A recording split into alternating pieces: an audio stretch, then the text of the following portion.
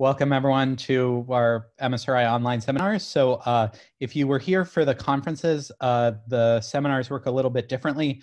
You do have the power to unmute yourself. So that means two things. One, keep it muted when you're not asking a question, but when you want to ask a question, you can just unmute yourself and jump in. This week, we're very happy to have Vaughan Jones of Vanderbilt, and currently in Bodega Bay, telling us about 2-1 factors and cusp forms. All right, so I shall start. This is a program, if you like, that I actually started almost 40 years ago now, and I just returned to it recently. So I want to give you some the idea of what I was trying to do, why I was trying to do it, and what the new approach has. So here we go. I wouldn't mind. Let me see. Yeah. Okay. The idea. So first of all, I need to tell you what a 2-1 factor is. Hopefully everyone knows this, but let me just say it again. A 2-1 factor is, first of all, it's an algebra, M, for Neumann algebra, which acts typically on Hilbert spaces, and they will be infinite dimensional Hilbert spaces, but there is a way to measure their dimension according to the algebra which is acting on them. And in fact, there is a unique dimension function, which we're going to use the notation dimension of H, dimension sub M of H, and it's a real number. The sort of underlying Hilbert space, infinite dimensional, as a Hilbert space, but as an M module, it has a real dimensional number, which is between 0 and infinity. And it's very nice in that it characterizes the dimension in the same sense that ordinary Hilbert space is characterized by its dimension as a vector space. So all numbers in the interval from 0 to infinity can occur. So this stuff was done not exactly as such, but the guts of it, the content was done by Murray and von Neumann in the 1930s. And I will give precise definitions and examples after this introduction. But so all you have to accept now is that there is this real valued continuous dimension. And there was an example which got me going on it, which is the if you have a subfactor. So if you have a subfactor n of a 2-1 factor m, then you can think of the big one as being a Hilbert space over the small one, and the number that you consider, which we called the index, was the dimension of m as an n module. So just think of if you're thinking of, you just had the field, if n and m were fields, then this would just be the degree of the extension of the field.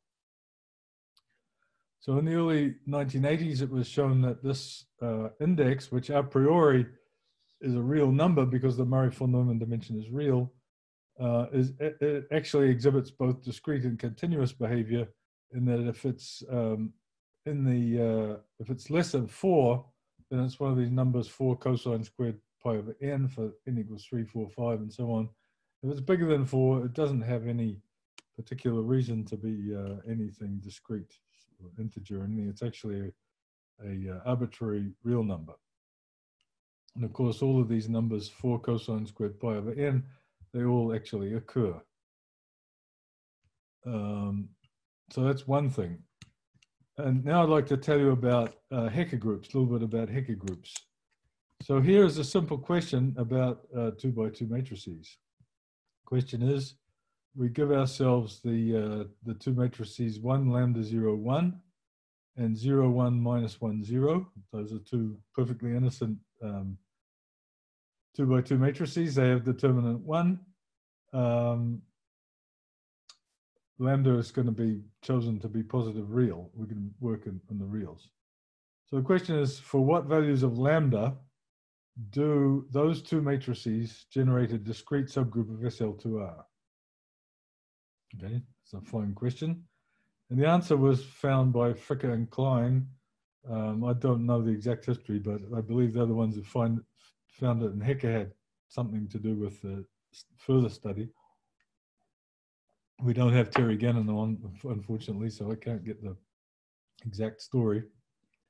But so the answer is that these two matrices generate a discrete subgroup if and only if either lambda is in this set 2 cosine pi over n for n equals 3, 4, or 5, and so on, or the closed interval, well, the interval from 2 to infinity. Actual infinity doesn't make sense here, but all right, so you'll notice that this set of these values for the Hecker groups is exactly the square roots of the indices of subfactors. And the identity of this set and the set of index values for subfactors has been an obsession of mine for almost 40 years. If you've known me over these years, you will for sure have heard me rave on about this and try to understand it and understand whether this is actually a coincidence, just the way it goes, or is there a direct connection between the two results? Now, for instance, for Neumann algebras are part of representation theory. If you're looking at the unitary representation theory of anything, you're dealing with for Neumann algebras. So there should be a representation theoretic construction of the subfactors, right? I mean, that's if we go back to that result about subfactors, if you want to actually construct these guys, I said they all exist. The original construction was somewhat ad hoc and a bit lucky, one might even say. So what one would like, what one did want was a representation theoretic construction of these special discrete series, you might say, of subfactors. Well, you know, when you put that alongside the Hecker group and its parameters, and you think, well, you know, this is it, right? It's got to be here. The Hecker group scream out is an obvious place to look for this construction of these subfactors. Well, it may look obvious that that's where you should look, but guess what? I've been trying forever and have never actually done it. The case, I think, I'd say it later on perhaps, but I'll come back to that sequence, but I just say right now that a representation theoretic construction of the subfactors was achieved by Anthony Wasserman in the 1990s, but the groups involved in that construction are loop groups rather than discrete or locally compact groups. So message there is a representation theoretic construction of the subfactors, but it doesn't come from Hecker groups, at least so far. Right, so now let me get back to the Hecker groups, tell you a little bit more about them. The case n equals 3, so that's 2 cosine pi over 3, which you will know is actually equal to 1, lambda equals 1. That's the usual group, SL2Z. I probably won't distinguish much between SL2Z and PSL2Z in this talk. But so here is a picture of a fundamental domain for the action on the upper half plane. So we're all very familiar with this for n equals 3 for SL2Z. That's the fundamental domain. But for the Hecker groups, you just have to replace the n over 3, the 3 with this point here for SL2Z is e to the I pi over 3. If you just replace 3 by n, you get the fundamental domain for the Hecker groups. And you'll notice that as n tends to infinity, this root of unity is going towards 1. And in the limiting case, n equals infinity, you get the fundamental domain for a finite index subgroup of SL2Z. I guess when n is equal to 6, you also get something to do with, when n is 4 and 6, you also get arithmetic groups which are somewhat like SL2Z. But for the values like 5 and so on, which of course are irrational index subfactors, you get some different and interesting Hecker group. All right. In general, a discrete subgroup of SL2R is called a Fuchsian group. Some people insist that Fuchsian groups have finite covolume, and now the Hecker groups have finite covolume exactly when lambda is less than or equal to 2. So let me explain that. When lambda is equal to 2, the fundamental domain, this starts here at 1 and goes to this vertical line there. And here we have -1, and the fundamental domain is between that and that. So if lambda is bigger than 2, all of a sudden this edge of the fundamental domain has gone out, and you have a huge infinite covolume coming from this interval here. So I guess I don't think I need to tell you, but if lambda is bigger than 2, the fundamental domain starts, it has this vertical line starting bigger than 1, meeting the real axis bigger than 1. So this gives you infinite covolume. So Vaughan, we have a question from Ian Agel. Good. Okay, Ian. Now,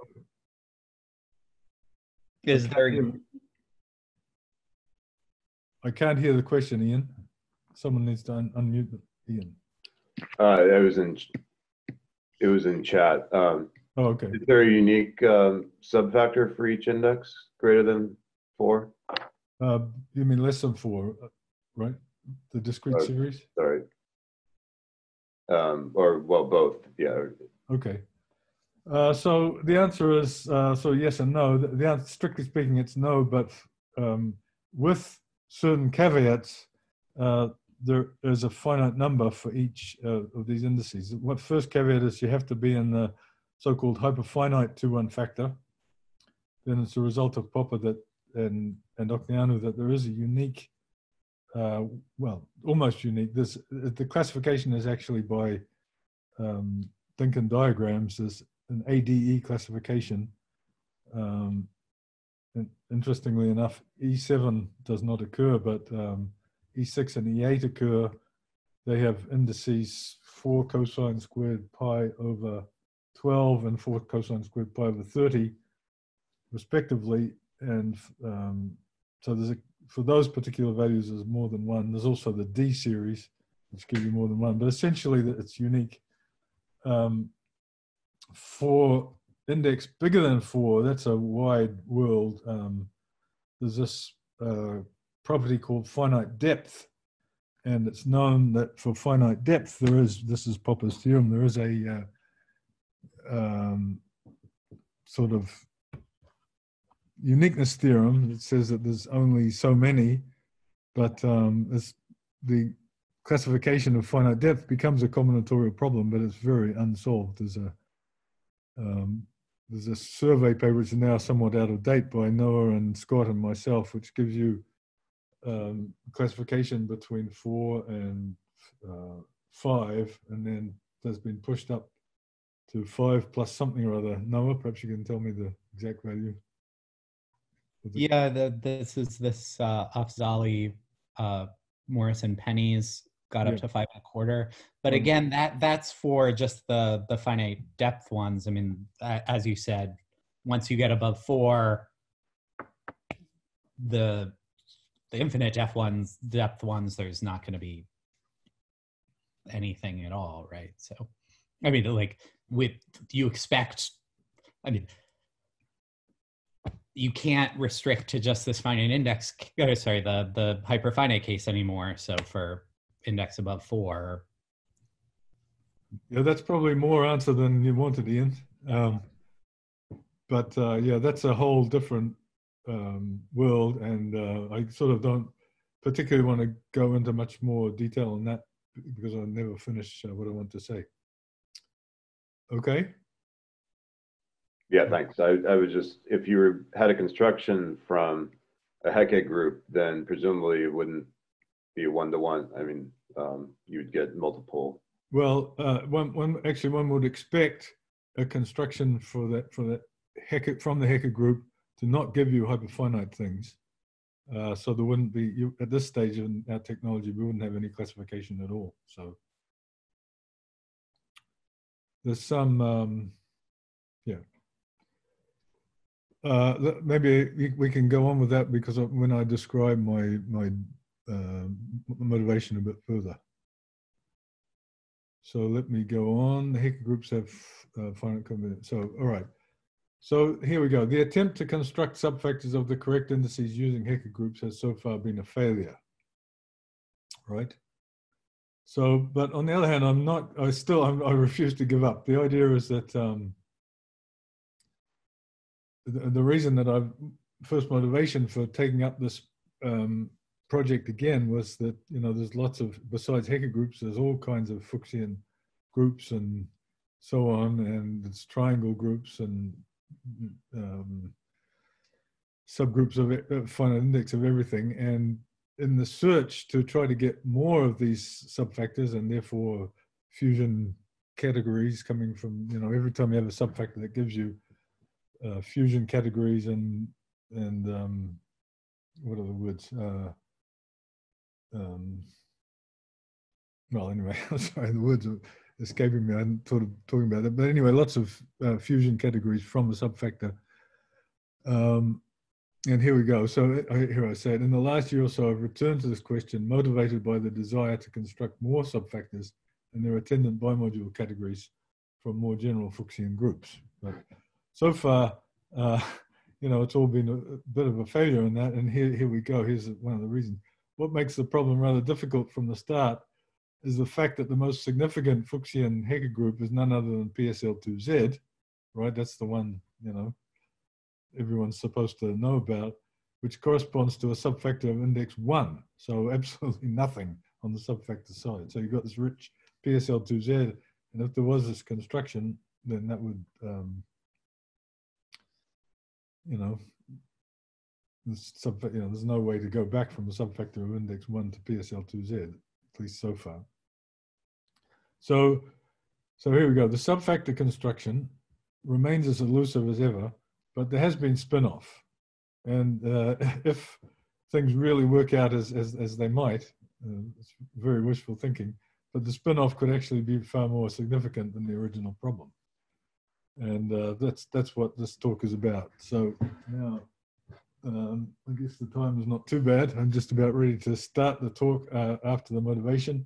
I'll make the usual excuses for errors that I would in a Blackboard talk, which this is supposed to be. So in other words, don't assume that any formula is literally correct unless I insist that it is. And there's one or two which I will insist. It's rather important that they are what they are. So let me pause for a second for questions. I open the floor for questions. Anyone have anything they want to ask about the motivation?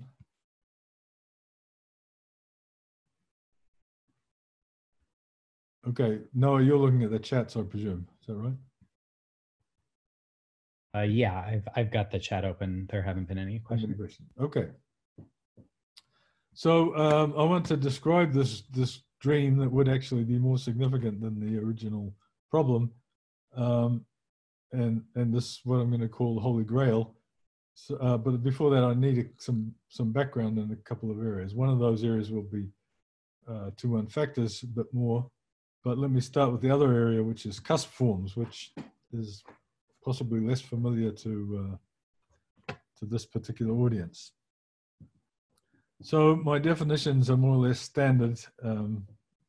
So I think I won't upset anyone by giving these actual, precise verbiage. So we have the first definition is a modular function for PSL2Z of even weight P is a holomorphic function from the upper half plane. This script H is supposed to be the upper half plane to the complex numbers, and it satisfies this modular condition that if you take a matrix in SL2Z, then f of AZ plus B over CZ plus D is CZ plus D to the P, where P is an even integer, times f of Z.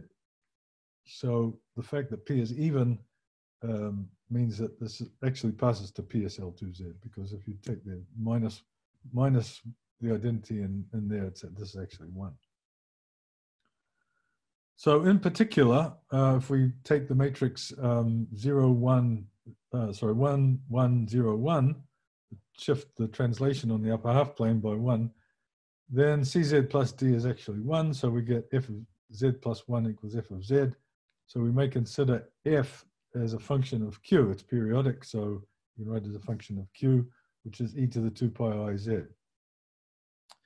Now, this means that we can, being holomorphic, we can write it as a power series, a Laurent series in q, and depending on how that Laurent series works, we call it various names. So if the Laurent series is actually a Taylor series, if f is the sum from n equals 0 that starts from 0, so there's no negative powers of q, it's called a modular form, and a modular, as opposed to a modular function, and a modular form is called a cusp form if a0 is equal to 0. In other words, it starts with a non-zero power of q. If you like that, another way of saying that is that as q goes to 0, which means that z is going to I infinity, right? Maybe we'll go, this is important to start with, so let me go back to this picture. Q going to 0 means that z in this picture here is going up to I infinity, up the top of the thing. So that's what q tends to 0 means. Well, if this Taylor series starts with q, some constant times q, then the function is actually vanishing exponentially fast as you go up the imaginary axis. Okay, so the simplest cusp form that you ever run into is the modular discriminant, which comes, of course, from elliptic curves, and it is this is what it is. It's q, so it starts with q, so it's a cusp form, and it's the product from n equals 1 to infinity of 1 minus q to the n to the 24. And you can show, unlikely though it looks, this is actually a cusp form. The SL2Z is generated by 1, 1, 0, 1 and 0, 1, minus 1, 0. So all you have to do is show that this thing, this function here is invariant, almost invariant when you send Z to minus 1 over Z, which looks a bit bizarre in Q space. And it's, you know, you have to do something, some Poisson summation or something to show that this has this property, but that's very old and classical. This is a cusp form of weight 12. The modular invariance property can and should be thought of this. So now I'm going to change the point of view. That's the sort of classical story that you see, and here's another couple of rewordings of it, which are going to lead immediately to our point of view on the whole thing. The modular, first of all, the modular invariance property can and should be thought of as a fixed point property. So if we let SL2R, all of SL2R acts on functions, well, all functions from H, the upper half plane, by this, you have to put the inverse here because of, you know, group left and right chunk.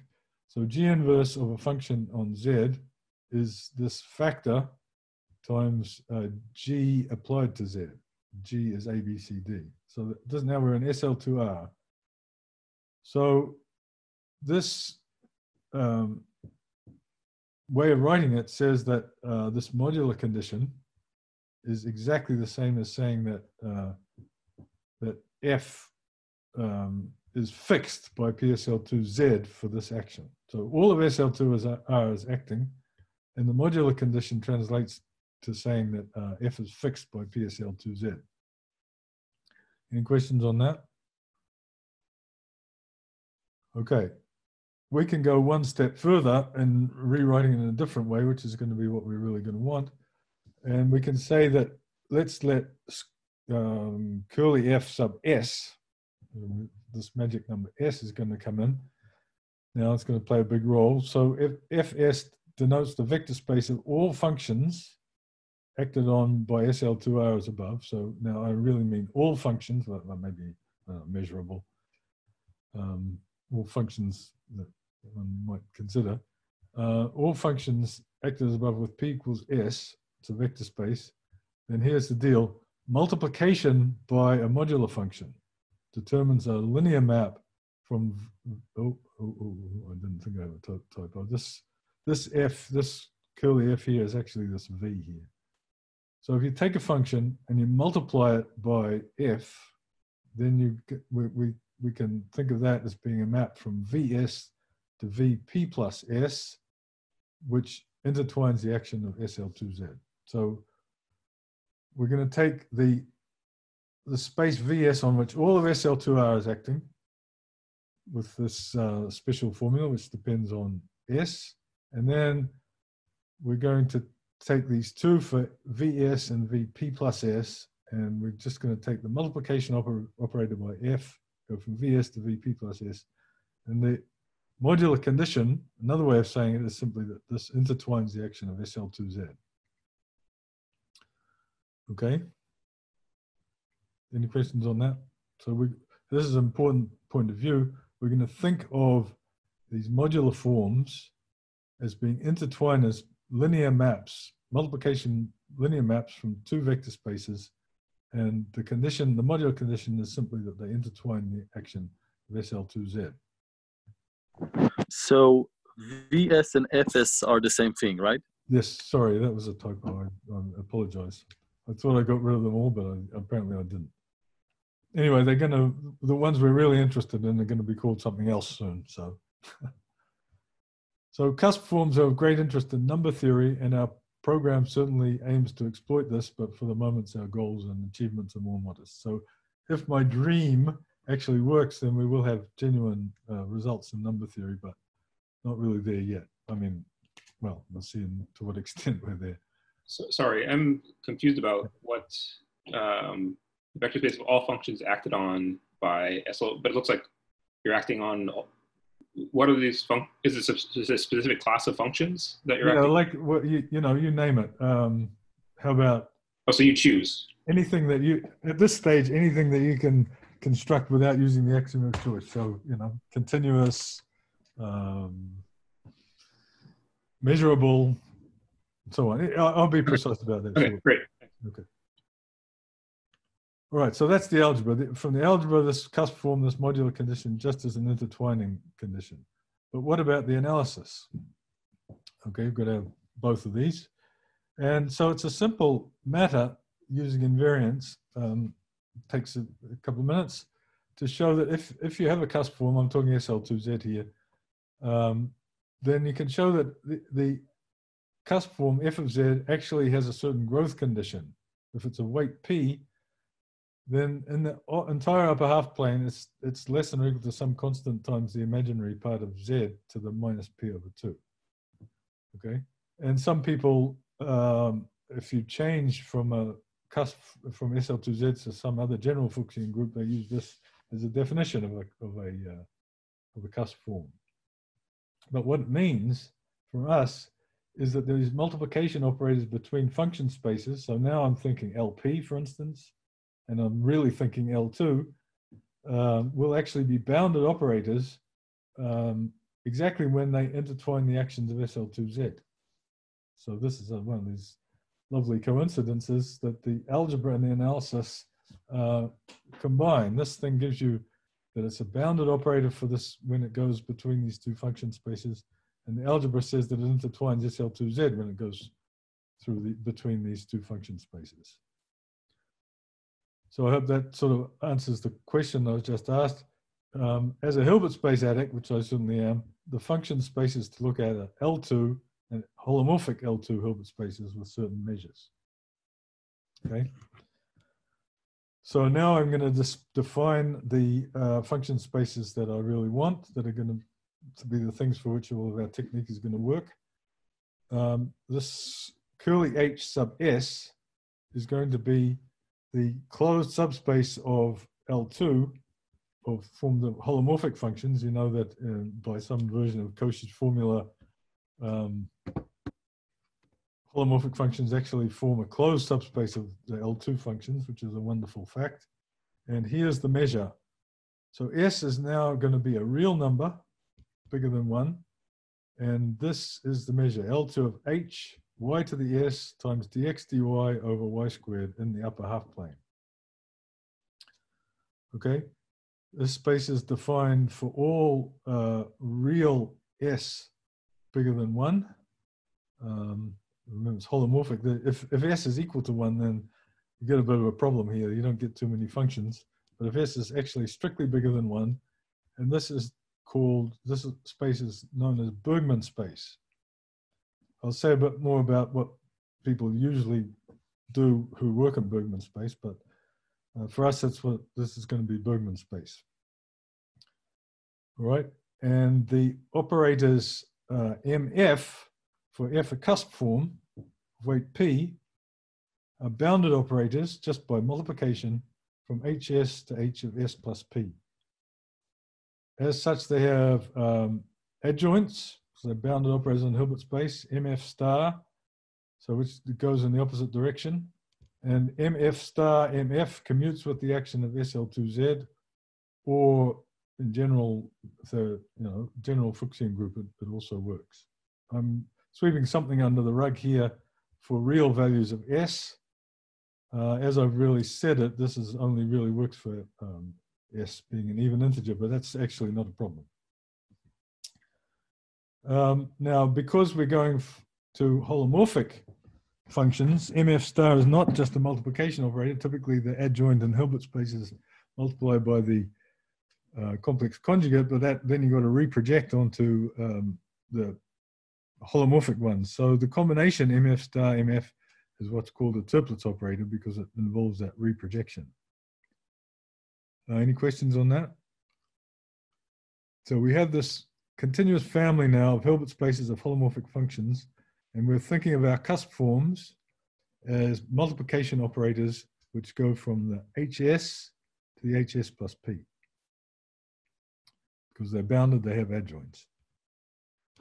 All right, so that's the end of the what I need to just go over for cusp forms. Maybe I'll just wait if there's anyone who's got a question on that.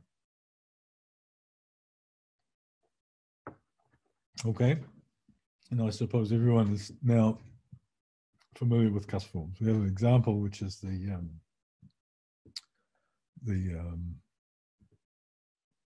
modular discriminant, which comes, of course, from elliptic functions. It will be amusing, I guess, that by the end of this lecture, with our techniques, we will have, I'll be able to describe all cusp forms for SL2Z. Of course, it's very well known, but this will be a slightly different way of doing it.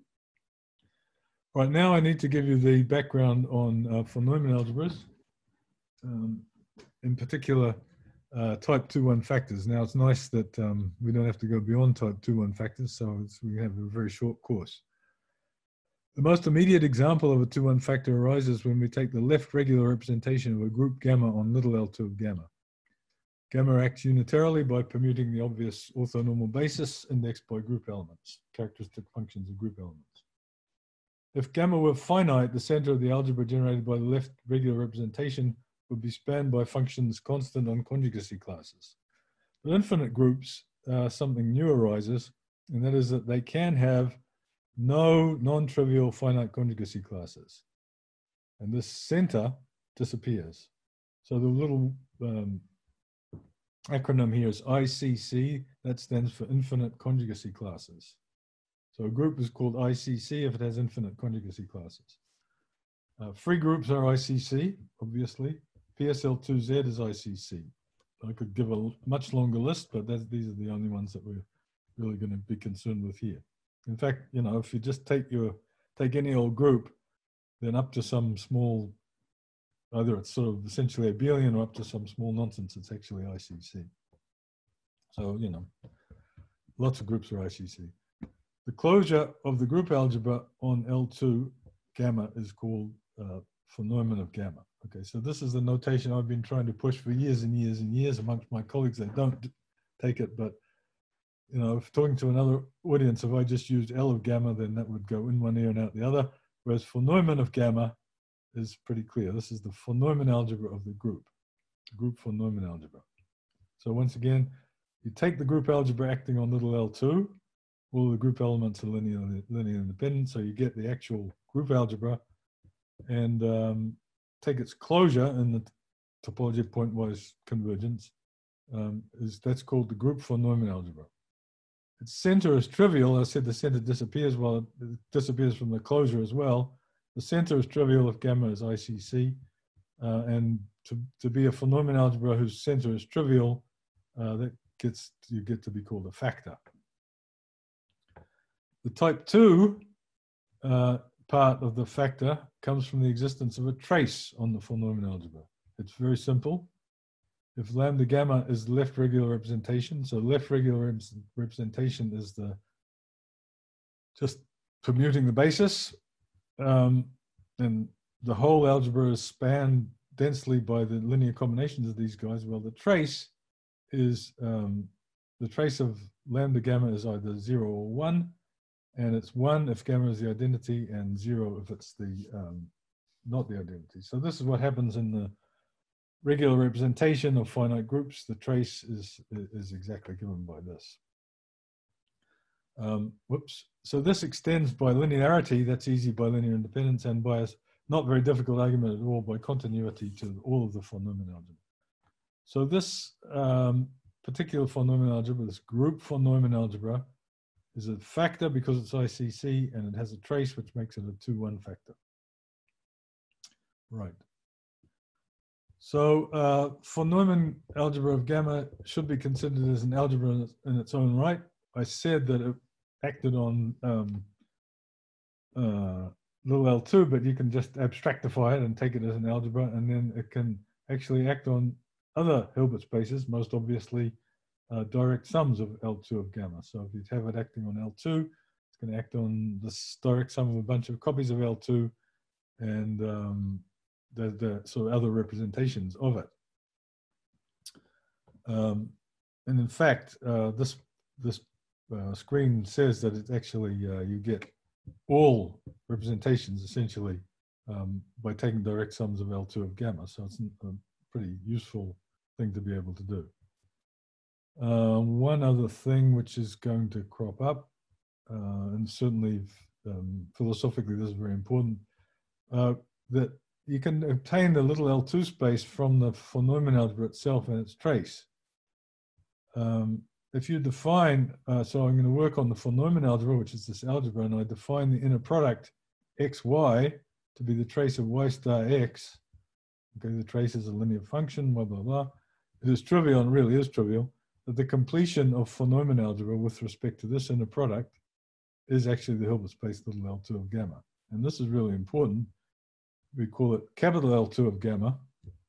We call it capital L2 of M, where M is the von Neumann algebra. So these two things, little L2 of gamma and capital L2 of the algebra, are the same thing. They're just trivially the same. So here we go. If you get nothing else out of this part of the talk, you should get this. This L2 of M, which is little L2 of gamma, is really significant. And it's the left module of rank 1 philosophically for the von Neumann algebra. It's just, it plays the role of M itself. It's just, you have to complete it to get a Hilbert space for analysis reasons. And all other Hilbert space modules can be obtained as subspaces of direct sums of L2 of M. Okay. So this thing of dimension 1 is super important. You can get everything else from it just by taking invariant subspaces of direct sums. As such, there is a unique dimension function, this is what I talked about in the introduction, for such Hilbert spaces, which is uniquely characterized by these two properties. The dimension of L2 of M, I said it's the thing of rank 1, so it gets to have dimension 1. And then the dimension is additive over countable direct sums.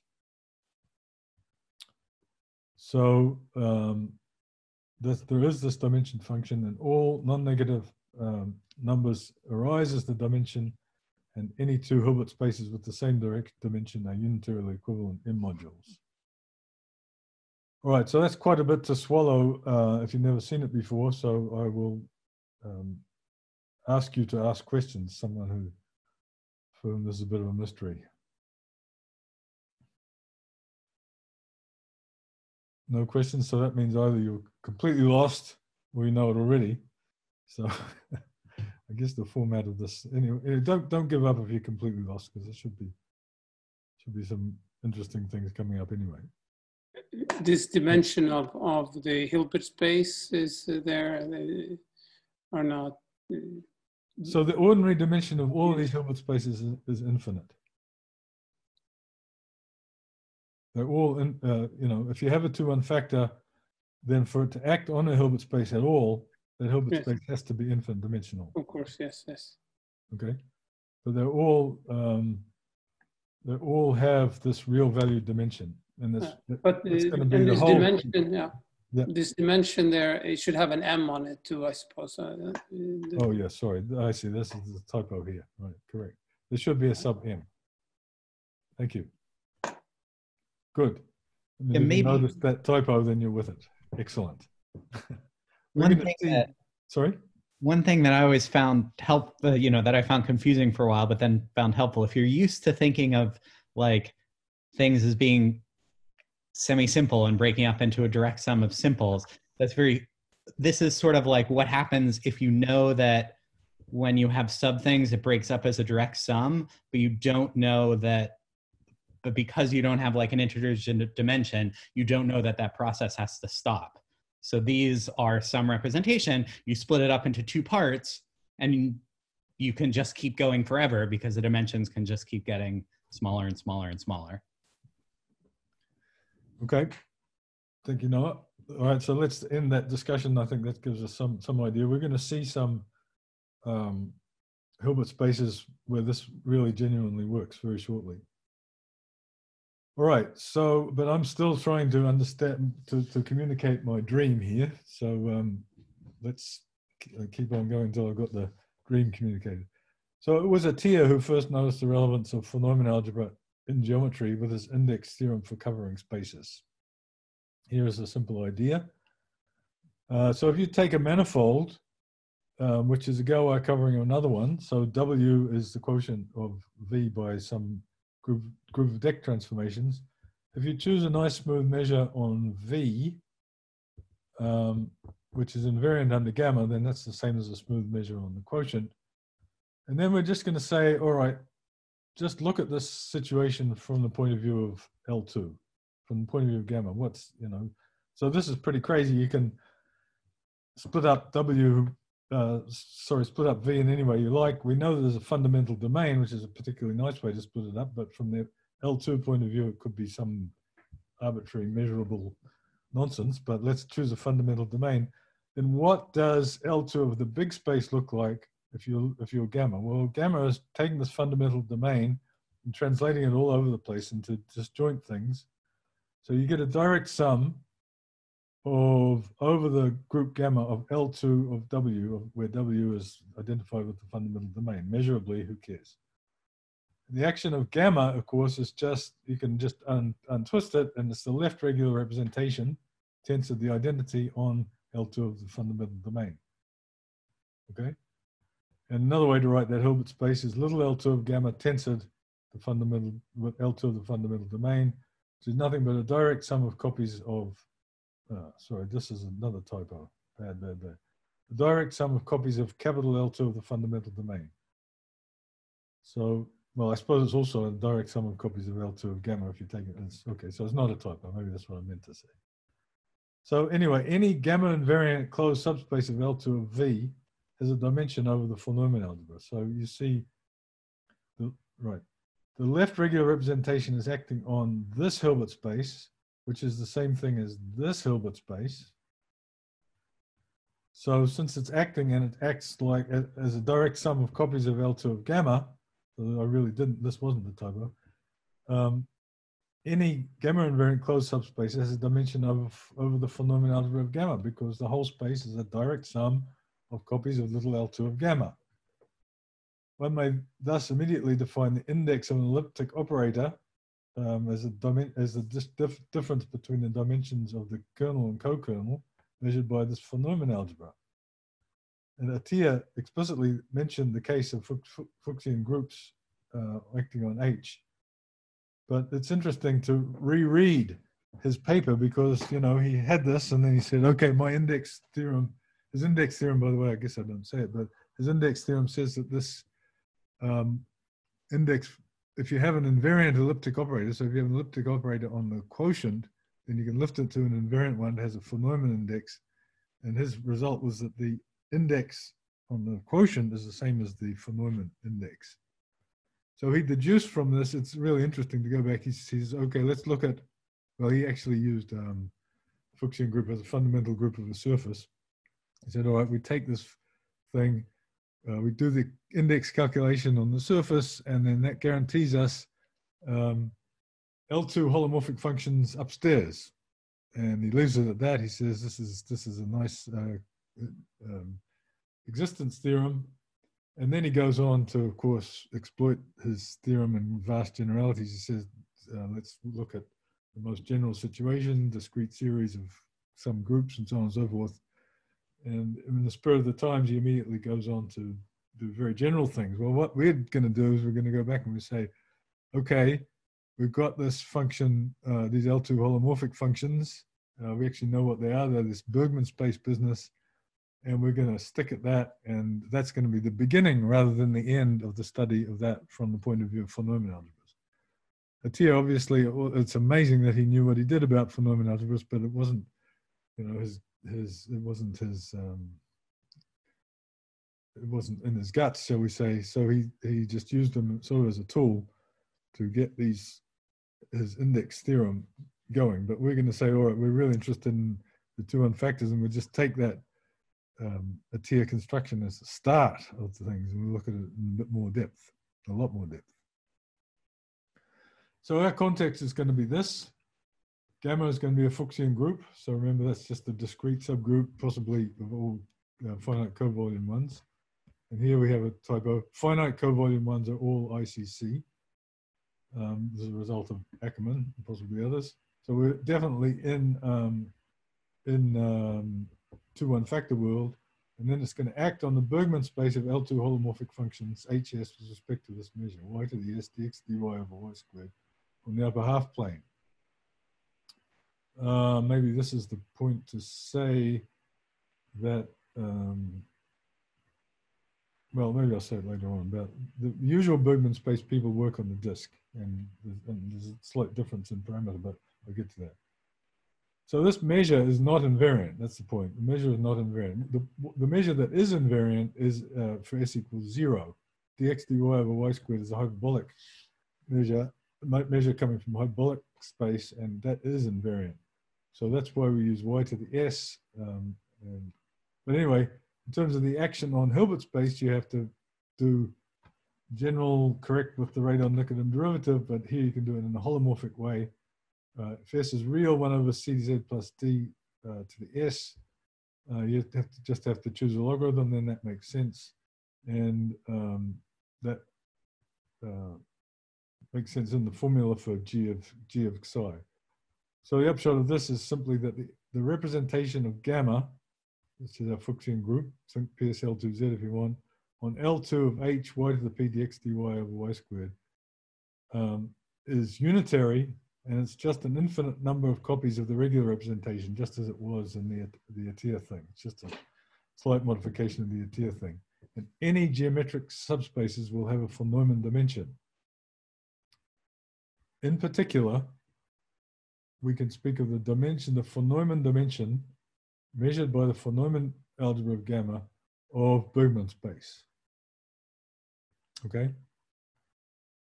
So we can, so that's the playground, that's our playground. We're going to think of the Bergman space HS as a module for the von Neumann algebra, and it has this von Neumann dimension. And here is the formula that I insist is correct. Okay, all other formulas may be wrong. This one is correct. The von Neumann dimension of HS, S remember is this parameter, is S minus 1 over 4 pi times the hyperbolic area of the quotient, or covolume, if you like, of the quotient. Okay. Now, full disclosure here, some of you may have been worried about this because of this this logarithm that's required, the branch and so on. You do need to be a little bit careful when S is not an even integer.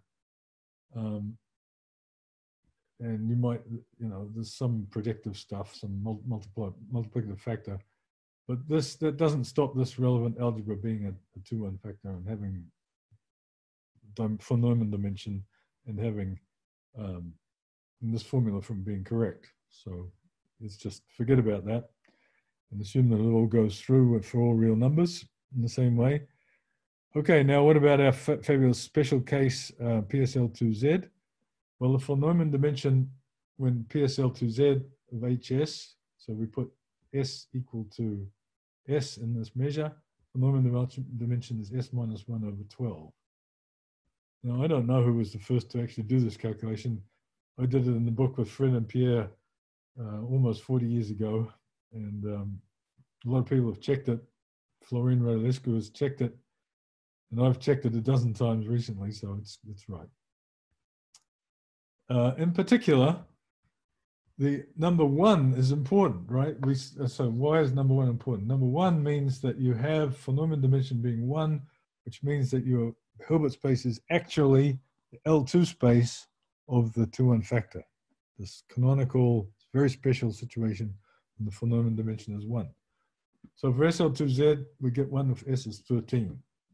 Great. That's it's a bit funny why 13, but that's the way it is. The von Neumann algebra, the dimension, you get this canonical, very special module when S is 13. And here's the formula. If gamma is the fundamental group of a closed Riemann surface, you get this. And presumably you could deduce this from Attia's index theorem. He doesn't do it, but in this paper, but I'm sure he could have. So you'll notice that if you want to get 1 for a Riemann surface, this is a compact Riemann surface, you need S equals 2 and G equals 2. Doesn't make sense for G equals 1, of course. And that's it. So in Riemann surfaces, you very, very seldom get von Neumann dimension 1. All right, what's the significance of Riemann of dimension being 1? Well, that's what I wanted to go into. From the properties of the dimension function, we know that H is the left module, it's the standard left module. And if you take the map, gamma to gamma inverse, it extends to an involution on L2 of M with the property that if you conjugate the von Neumann algebra by this involution, you get the right regular representation, right? Gamma going to gamma inverse is some kind of anti-thingy, so it exchanges left and right. And so when you do this, you get the right regular representation, which is also called the commutant. And this is our notation for commutant due to Marian von Neumann. So JMJ equals M prime. This happens exactly when the von Neumann dimension is 1. In rephrasing this, we can get away from the group. If you define the map J to be, if psi is the identity of M, then J, and you define J of X psi equals X star psi, then that's the same map. And that gives you a identification of M and its commutant. Okay, and now we get to the good stuff. But in fact, if you only know that this thing is abstractly isomorphic to L2 of M, then to say the vector 1 doesn't make sense. So we got from our thing, we got that the von Neumann dimension is equal to 1. That means it's isomorphic to L2 of M, but not in any canonical way. So it doesn't make sense to use the identity of M. But in fact, you could use any other vector, provided it's a trace vector. So we could put eta in place of psi in this formula, provided eta has this property, trace vector. Trace of X, remember there was a trace of X on this 2-1 factor.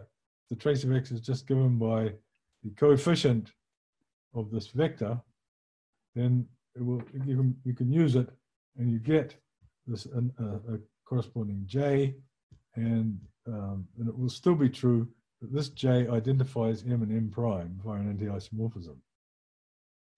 Okay, so I think I've already said it. If you just know that you have a module of dimension 1, then there's no canonical identification of M with L2 of M, nor hence of M with M prime.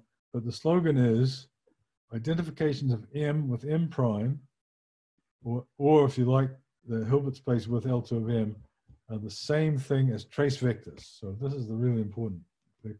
Trace vector is a vector in the Hilbert space whose coefficient is the trace. And I don't think I'm going to get to this, but trace vector for M is the same thing as trace vector for M prime if the dimension is 1. All right.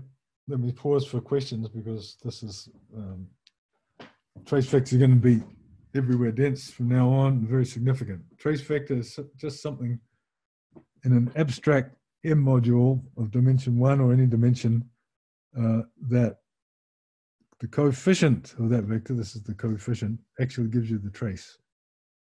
Any questions? Well, Noah maybe has a comment to help.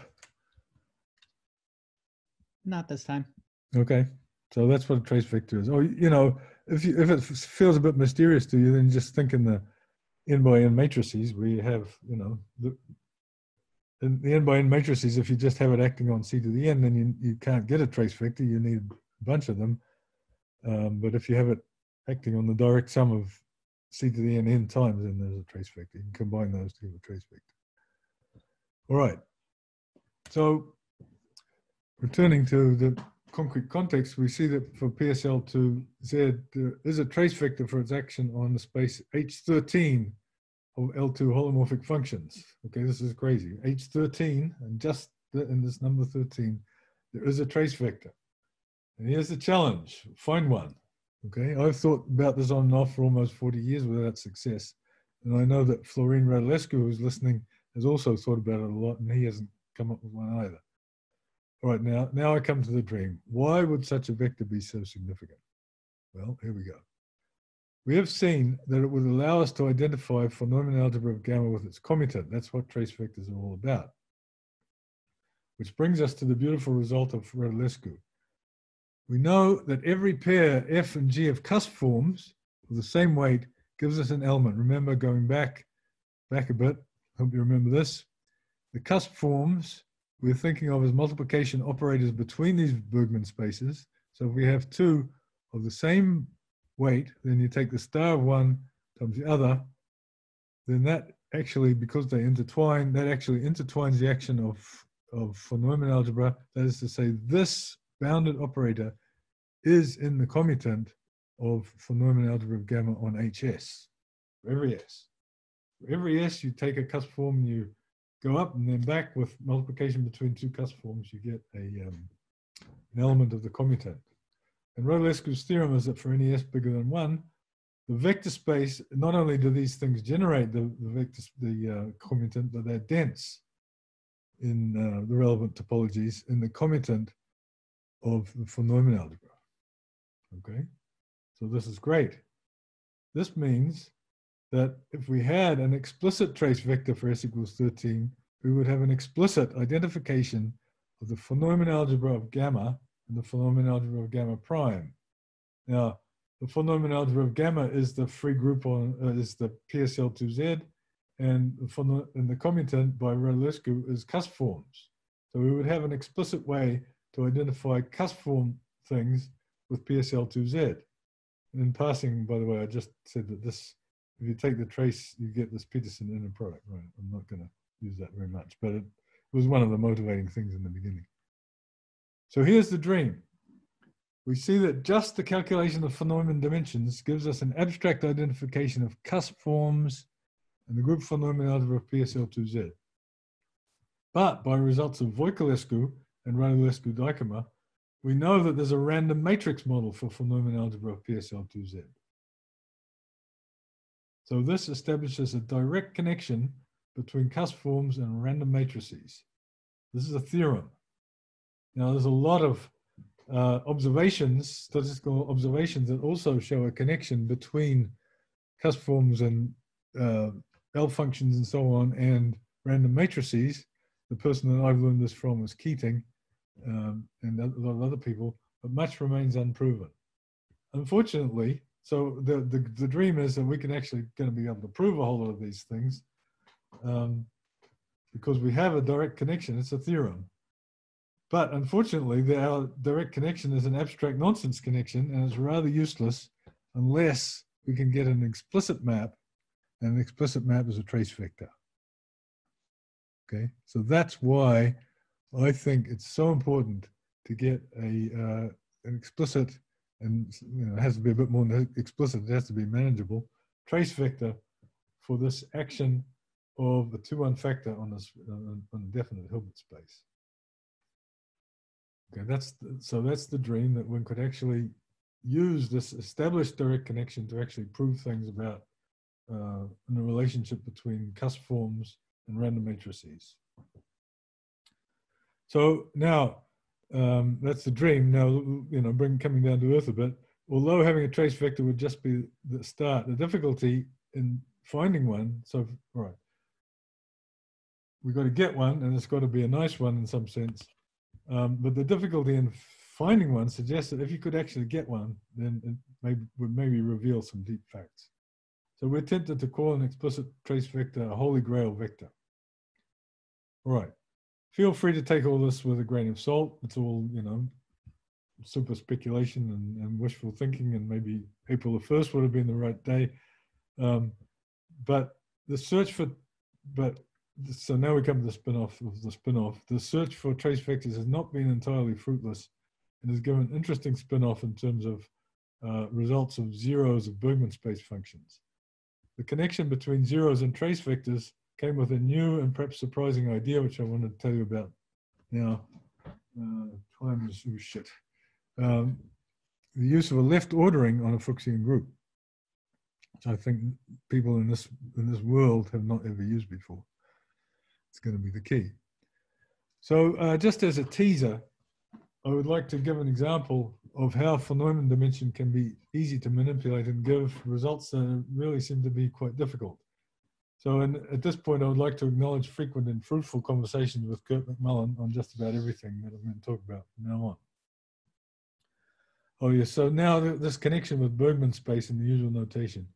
If we use the disk model, the usual notation for this weighted Bergman space is A2 sub alpha, where alpha is bigger than -1, which is the space of holomorphic functions on the unit disk, which is square integrable for the measure, this measure, 1 minus absolute value squared to the alpha dx dy. This is up to switching from the disk to the upper half plane, what we've called HS with S equals alpha plus 2. The reason for the discrepancy is sort of natural between S and alpha. Alpha equals 0 here is just the Lebesgue measure, and if you were doing, you know, Bergman space in that spirit, then that Lebesgue measure would be the interesting one. S equals 0 we saw as hyperbolic measure, and so if you're doing stuff in the spirit of Fuchsian groups, then that's the measure that you would consider as the natural one.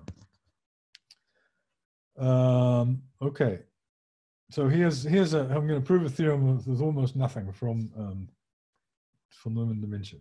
Here we go. Let F be a cusp form of weight P. Then for any S, any real S, we can take multiplication from this Bergman space, weight S, to the Bergman space of weight S plus P. P is the weight of the cusp form. That intertwines the action of gamma, so it defines a gamma linear injection. So this maps HS as a gamma module to H of S plus P. The closure of its image is a Hilbert space of dimension von Neumann gamma, equal to that of HS. F, this is injective. It's injective because, you know, multiplication by a holomorphic function is always going to be injective. You can't get any kernel. So the closure of its image is a Hilbert space of dimension equal to that of HS. So M of S has taken HS and given us a submodule by taking its closure of HS plus P.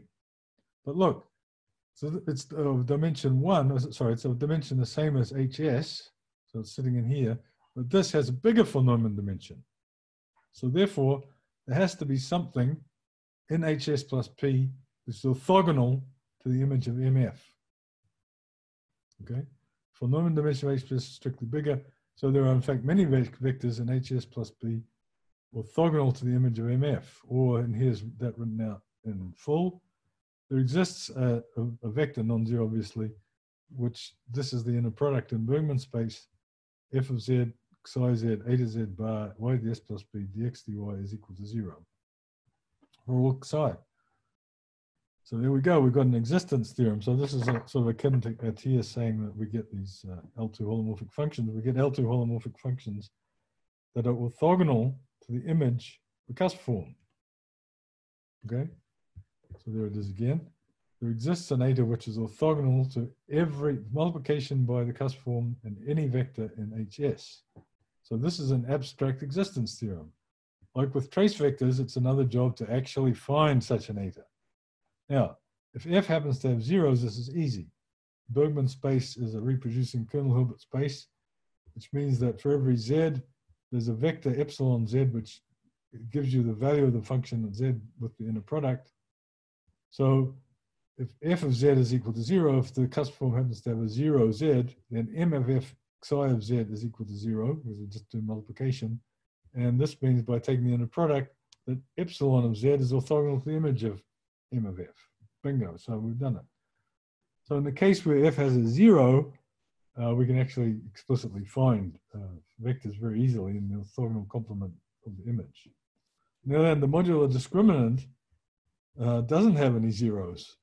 And I think at this stage, I don't know if Kurt happens to be listening, he might be able to tell us, but I believe that we, at this stage, we do not know how to produce an explicit L2 holomorphic function orthogonal to the image of M delta. That's the way it is. So this theorem, this abstract existence theorem, gives a non-trivial result about modular form, about Bergman space functions orthogonal to the image of M delta. Hakan might know how to, fortunately, we have an expert in Bergman space listening in, Hakan Henbaum, who might have the answer to that, I don't know. Somehow it's zeros at the boundary. Exactly, it's 0 at the boundary, right. Yeah, so, but the question, yeah. So this also suggests the importance of zeros and modular functions in the analysis of Bergman spaces, and this is the line we'll follow. But just before that, let me say, this seems crazy, but all we've used is a simple dimension of the phenomenon dimension. Is it reasonable to expect that simple arguments on phenomenon dimension can lead to highly non-trivial results?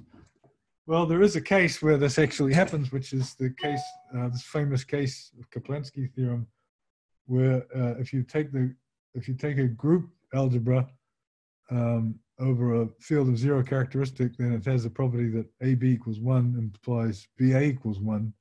And that is very, very easy using phenomenon algebras, but is apparently quite difficult any other way. In fact, the problem is open and characteristic non-zero. All right, so now I'm going to go and just jump in and state a theorem that we can prove, which has no mention of phenomenon algebras or cusp forms whatsoever. So here it is. So let gamma be a Fuchsian group, and I'm going to have this special condition that gamma of z, the orbit, that z is a point which has no fixed points for any element of gamma. So you take gamma, no fixed points in the orbit for any other element. So it's a special condition, but we'll see how relevant it is afterwards. And here we have S is less than or equal to 1 plus 4 pi over the co-volume of gamma. There is no non-zero function in HS vanishing on gamma of Z. And if S is bigger than 1 plus 4 pi over the co-volume of gamma, there is a non-zero function. So let's just understand what this means. If you just rewrite this in a different way, we find that this particular value of S, when you have equality here, is precisely the value for which the phenomenon dimension is 1. Okay, so that's the relevance of this particular number. Okay, so there's the theorem, that there's a dichotomy. What I just discovered recently was that this actually works for equality here as well. I can prove that. So let me just quickly give a little context. Hardy space, H2, this is the smallest space in all the Bergman spaces. These are functions holomorphic, but they are certainly in the Bergman spaces, but they have this extra property that you can integrate around circles and you get something square integral around circles, blah, blah, blah. Okay, it's known that using the Blaschke product, that if you just take any sequence Zn in the disk, then you look for a Hardy space function vanishing on that sequence. Well, it's true that if and only if the sum over n of all of the distances from these points to the boundary is less than infinity. Thus, it's a corollary of our theorem, since we show that there are not even any Bergman space functions, that sum over an orbit of gamma of 1 minus z diverges, which of course is a well-known function.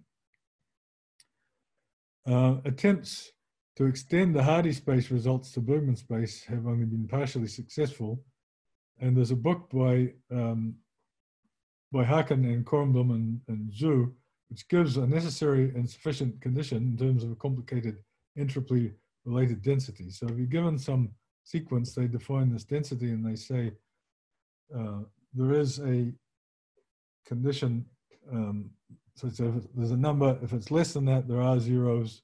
This is a zero set. If it's bigger than that, it isn't. Sorry, it's the other way around, isn't it? If it's less than that, it isn't a zero set. If it's bigger than that, it is. And there's a critical value for which the answer from I can tell is unknown. So we can interpret our theorem as actually calculating this density for Fuchsian groups, and also we can solve the problem of equality when this critical value S equals is actually we can say that there's none for that. There's not a zero set for that. Okay, I want to talk. Unfortunately, of course, time I've only got 15 minutes, so I'm going to have to speed up a little, which is too bad because this is where the fun starts. I'll go. One of them is very easy, so let me do this super quickly. It's just the same kind of argument as we used in that teaser before to show existence of functions orthogonal.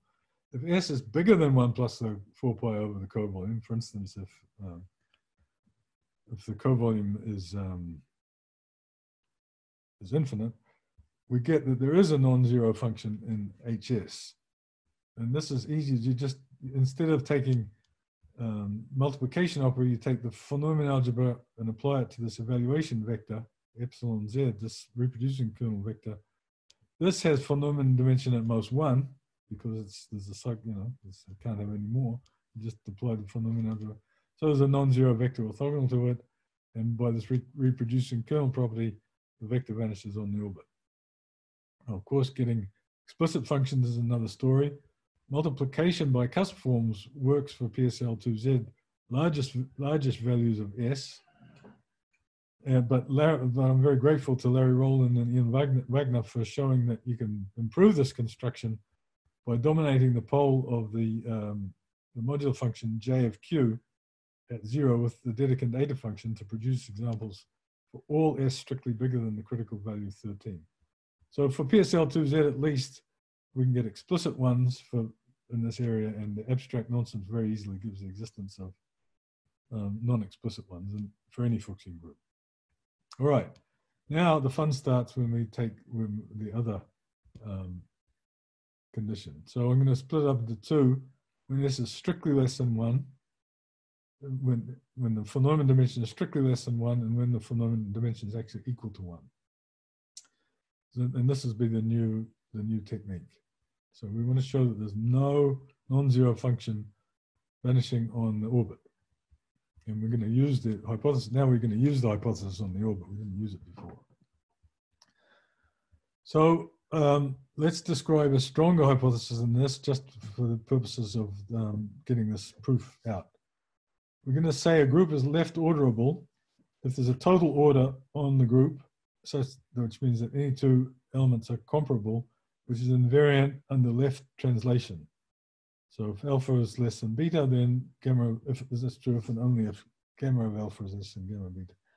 Now I only know about this because it was a big flurry about 20 years ago about left orderable groups when Patrick de Hornoy first proved that the braid groups are left orderable using some logic kind of argument, and that got very popularized. But anyway, free groups are left orderable. Fundamental groups of surfaces are left orderable.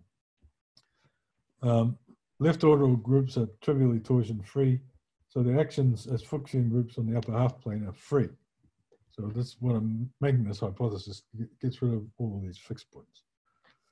Now I'm going to use another suggestive terminology for the trace vector. And this is, in general, if you have a group acting on, or even a semi-group acting on a Hilbert space, we call a vector psi a wandering vector if it has this property that g psi is that g psi is orthogonal to psi whenever g is non-trivial. So obviously a wandering vector is a trace vector for the von Neumann algebra. It's a unit vector because that's exactly what trace vectors are. Right? So I really didn't need to say wandering vector, but it gives a nice intuition. And in some parts of mathematics, they're called wandering vectors. So what we're going to do is we're going to construct a wandering vector from an element of HS which vanishes on an orbit of gamma. Now, for convenience, I'm going to suppose it's the orbit of 0, and we're going to work in the disk picture. That's neither here nor there. Here's the new trick. So we choose this left ordering on gamma, and we let eta belonging to the Bergman space have a 0 of order 1 at each point of the orbit. Order 1 is just for convenience also. So we made it 0, we made the group orderable, all these things just for convenience. So now we're going to define these two closed subspaces of HS, Hilbert space. So these are vector spaces, Hilbert spaces of holomorphic functions in Bergman space. So the first one, V, is going to be the space. This is going to be the bigger one.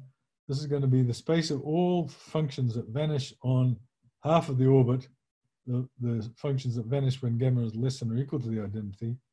And then a slightly smaller space, which is the functions that vanish when gamma is strictly less than the identity. This is the new trick here. So it's clear that eta, we said that eta has a 0 of order 1 each point of the orbit, so certainly on half of the orbit. So eta is in V, so that, which is the smallest one. No, sorry, W is the smallest. Eta is in W, which is the smallest one. It's sometimes a bit confusing which is the biggest and the smallest. Eta is in W, so that W and V are non-zero. No. Sorry. Yeah. Eta is in V. V is the smallest one. This is the way you get confused. Okay. Now, all of this junk here is just is nothing. This is just saying that what you can do is you can apply the shift operator, which invariant subspaces people look at a bit. You multiply by Z inverse to eta Z, and that eta Z initially had a 0 at 0.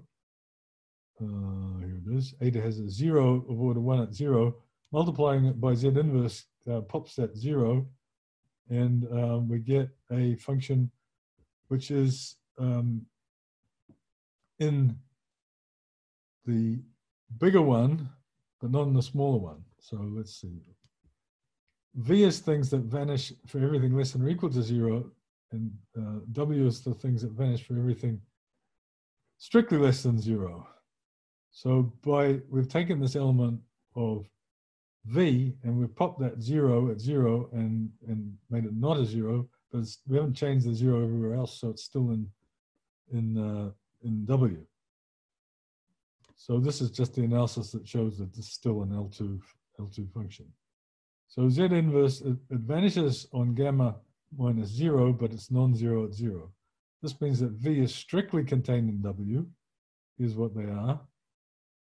And so this, hopefully this picture, this is very confusing and just saying in words like that, but this picture hopefully will make things a lot clearer. It's extremely schematic, this picture. It doesn't look like this at all, but it allows you to understand what I'm saying. So here's the x's are the orbit. This is the positive part. This is the negative part. W is the things that vanish on this part of the orbit, and V, the bigger one, they also vanish at 0. So so that's a picture which is hopefully makes you understand it. What we will show that a vector in the orthogonal complement of V is a wandering vector for gamma. Okay. Now this is this crazy argument. It doesn't look like it has any chance of working, but I've been over it so many times now that it's just simply true. There's no way you can just look at it and meditate on it and do it yourself. It's it's just a completely trivial little argument. The only trick is that you translate it by the positive elements, and that sort of shifts everything to the right a bit, and it forces the translative gamma of the original vector to actually be in the smaller subspace, so it's orthogonal. And then some really dumb trickery says, well, if it's orthogonal for all positive elements, then you take the adjoint and it's orthogonal for all negative elements as well. So crazy argument, but it works. All right, and now we can really do stuff with it. So any non-zero wandering vector is a trace vector for the von Neumann algebra it generates. But our von Neumann algebra dimension gave us the dimension is s minus 1 over 4 pi times the co-volume, which is less than 1 under the hypothesis of the theorem. Remember, the theorem said the von Neumann dimension has to be less than 1. So thus a trace vector cannot exist for s less than 1 plus 4 pi of the co-volume. Okay, that's ridiculous. We've taken this function with all its zeros, we've produced a trace vector, but the von Neumann dimension is less than 1, so there can't be a trace vector. Because if there was, then you would have a copy of the space of dimension 1. Hence, no such eta can exist. So that proves the theorem. Amazingly enough, there is. So let's go back to the theorem, what we've just proved. What we proved is part 1 for the strict inequality. If s is strictly less than this, there is no function in Bergman space vanishing on the orbit. If there was, you would have a trace vector, and you can't have a trace vector because the von Neumann dimension is too small. There we go. That's it. All right. Now, to treat the case s equals 1, this is a new trick that I came up with. It's something. It's a little bit more that you get from this construction. This theorem, this construction actually only used half the orbit, whereas we know that the vector eta the vanishes on the whole orbit. That was the hypothesis. Well, you see, if it vanishes on the whole orbit, then it remains orthogonal to the trace vector we constructed. Because if it vanishes on the whole orbit, it vanishes on half the orbit, and the trace vector we constructed was by construction orthogonal to half the orbit, so it's still orthogonal. So in the case where s is equal to 1, we get a trace vector, and we get another vector that's orthogonal to it, and m orthogonal to it, so it can't happen. So there we go. So that takes care of the case where s is equal to 1 plus the co-volume, i.e. where the von Neumann dimension is 1. All right, now I want to get away from this case. I didn't say that the group was ordered. So that wasn't the original hypothesis. I did it for to make the argument clearer. Well, in general, this ordered group method works across orbits, and fixed points for the action will gamma count according to the order of the stabilizer, as in those Riemann-Roch theorems, and the formulae that you'll see in SER. But I have to confess that I don't fully understand what's going on at infinity. So this is related to this question of getting things that orthogonal, what at the cusp. I don't really understand the cusp, contribution of the cusp. So first of all, I'm nearing the end now, which is good because time is running just about out. First of all, a rather bizarre way of showing that there is no cusp form of weight less than 12. Okay, so this is well known. We know all cusp forms, but I'm going to do it in a different way. So once again, I'm going to show using this method that there is no cusp form of weight less than 12 for PSL2Z. So this delta is the smallest cusp form. Let's suppose it was such a form, and I'm going to apply this method of Rowland and Wagner. So now I'm going to tell you what that method is. We're going to choose a W belonging to the upper half plane for which J of W is not a fixed point for anything. J is, that's, if you know about J, that's not typically is almost always true. So this function J of W minus J of Z minus J of W is PSL2 invariant and vanishes on the orbit of W, obviously. And it has a Q expansion with a simple pole at Q equals 0. J has a pole at Q equals 0. we can cure this divergence by first multiplying by f. F was our putative Cusp form. That kills the pole. We still don't get a bounded operator, but we can take, this is cunning Roland Wagner, we can take a small positive real value of delta of z. Delta doesn't vanish, so you can take a logarithm. The absolute value of the resulting function satisfies the bound to make it a bounded map from hs to hs plus the weight of s plus the epsilon. The epsilon we were forced to take because of this positive real power of delta. The image of this map consists of functions vanishing on the orbit of w. But if you choose s slightly bigger than 1 and epsilon very small, and then if the weight of the Cusp form is less than 12, we end up with this number, hs being less than 13, strictly less than 13. The theorem said, nope, no functions vanishing on orbits for t less than 13. So we've actually proved that there's no Cusp form of weight less than 12 for PSL2Z. Once you have no Cusp forms, given the Eisenstein series of weights 2k, it's not hard to get the whole algebra of modular forms. The only slightly tricky thing you need is when k is equal to 1, when you have this E2, which is not a modular form, but that's okay too. You can do that because if you there's two cases, this thing of weight 2, if it had zeros, then you're out of luck because of what we've done. If it had no zeros, you could divide delta by the thing with no zeros and get a disallowed Cusp form. So in this way, you can calculate the whole algebra of modular forms for SL2Z, and I'm sure it will work for in much greater generality than that. So it's a little bit tongue-in-cheek because, of course, this calculation is extremely well known to anyone in analytic number theory. But I find it rather intriguing that one can do it without with using this analysis trick and ordered groups rather than contour integration. So I have barely any time for the last corollary. In the book of Hedman, Kornblum, and Zhu, one reads that this is their necessary and sufficient condition for the existence of zero sets. And they're doing it in LP context. In our context, P is 0. P is 2. It's L2.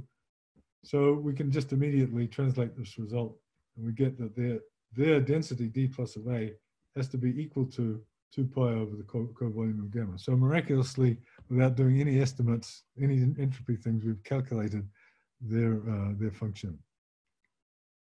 Here is an example to show that the freeness of the action on the orbit is essential. Okay, then I'll just skip that because we're just about done. And end up with this last thing. To conclude, one might have hoped to obtain the Holy Grail vector by the left orderable group method, but it has been thwarted since the value we're interested in is the critical value, and we've shown that there is no element of Bergman space vanishing on the orbit. So we know, so we're in a tantalizing situation where we know by abstract von Neumann nonsense that there is a trace vector for the critical value of S, but we are completely as unable as we were before to lay our hands on one.